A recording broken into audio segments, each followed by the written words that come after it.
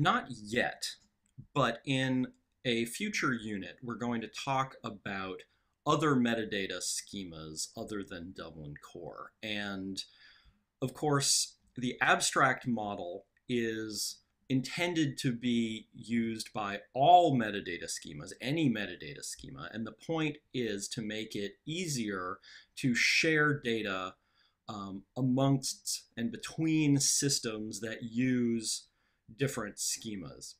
So we need to talk about interoperability now, and we'll revisit it when we talk about other metadata schemas. And we need to talk about interoperability now because Dublin Core articulates a framework for what interoperability means. Now, all along, I've been using the analogy of metadata schemas analogous with natural language, with human languages. And this is where that analogy breaks down. Because if I speak English, then I can communicate with anyone who speaks English anywhere in the world. There is not a level of formality to spoken English. I mean, sure, there's more and less formal English. I speak American English, which is, so I understand, perceived to be a less formal version of English than, say, the Queen's English. But I can understand and be understood by someone who speaks the Queen's English. There is not this formal definition for natural languages where there is for metadata schemas. The Dublin Core articulates these 4 levels of interoperability, and let's start with level 1. This level corresponds to using the natural language definition of Dublin Core terms.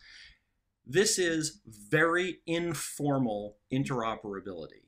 All you need to do to comply with level 1 is use the shared semantics, the language of Dublin Core. You need to use the elements, and that's it, right? You're saying, you know, instead of author or filmmaker, you're saying creator. But you don't need to do anything more than that, right? In other words, you're using the vocabulary of Dublin Core, but not the rest of the infrastructure that exists to support the use of Dublin Core. You don't need to do any of the more complicated things that we've just been looking at that higher levels of interoperability require.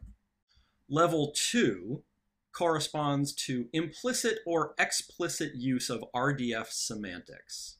This level moves beyond just using Dublin Core terminology to formal definitions of that terminology and the relationships between terms, right? And how are those formal definitions created? Using RDF. Remember, the abstract model articulates all of the constructs in the universe of Dublin Core and of metadata generally. And those constructs are defined in RDF documents.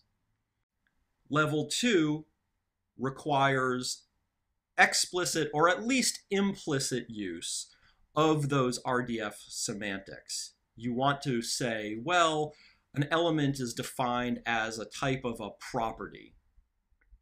But you don't necessarily need to point to the RDF document to formally define what a property is and how to interpret it. Level 3, on the other hand, corresponds to explicit use of the abstract model. In other words, you really do need to point to the RDF document that formally defines property if you're going to say that you're using these elements which are a type of property. Level 3 interoperability must comply with the abstract model, and in order to comply with the abstract model, it has to make explicit use of these RDF documents.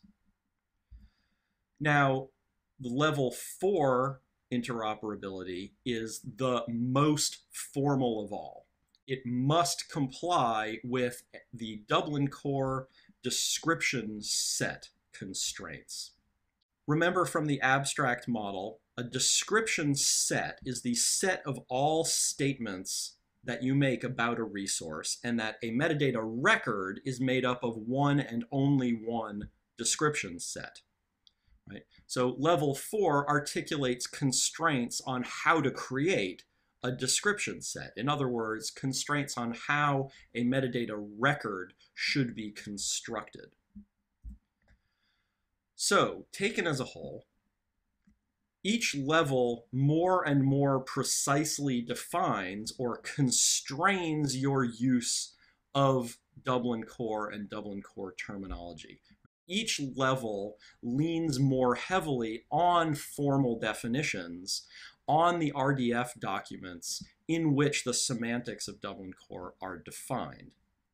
Now, the side effect of leaning more and more heavily on RDF is that each level of interoperability is more usable by algorithms, by computing, but is less and less human readable.